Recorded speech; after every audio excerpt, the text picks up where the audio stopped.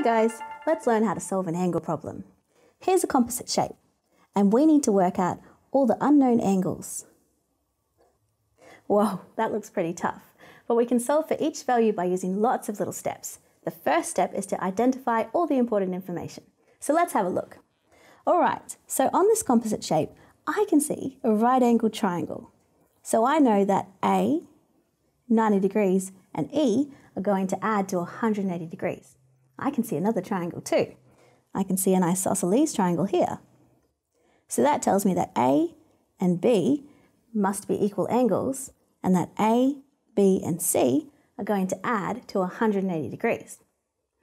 I can see a quadrilateral too, here. So I know that the angles 150 degrees, D, the right angle, and E are going to add to 360 degrees. And there's one more thing I can see. The angles B and 150 are supplementary because they're both on a straight line. And that's the same for C and D. So that's all the information. Where do we start? I think I'm going to start with supplementary angles. Let's start with B. So to find the value of B, I need to subtract 150 from 180 degrees. 180 minus 150 is 30 degrees. So B is equal to 30 degrees. Let's label that. Now we can find A. Since this is an isosceles triangle, we know that these two angles are equal. So that means that A is equal to 30 degrees. Let's label it. Now we know two angles in the isosceles triangle, so we can work out the third angle, which is C. All right, so to work out C, we subtract 30 and 30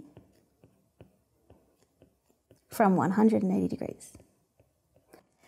30 plus 30 is 60, so 180 degrees minus 60 degrees leaves us with 120 degrees. So that means that C is equal to 120 degrees. Now we can find D. Because C and D are supplementary, I can find the value of D by subtracting 120 degrees from 180 degrees. 180 minus 120 is 60 degrees. So that means that D is equal to 60 degrees. We've only got one angle left, E. So to work out E, we can do one of two things. We can use the quadrilateral, or we can use the right angle triangle. I think I'll use the triangle. So to find E, I need to subtract the angles A, which is 30 degrees, and 90 degrees from 180. 90 plus 30 is 120, so 180 minus 120 leaves me with 60 degrees.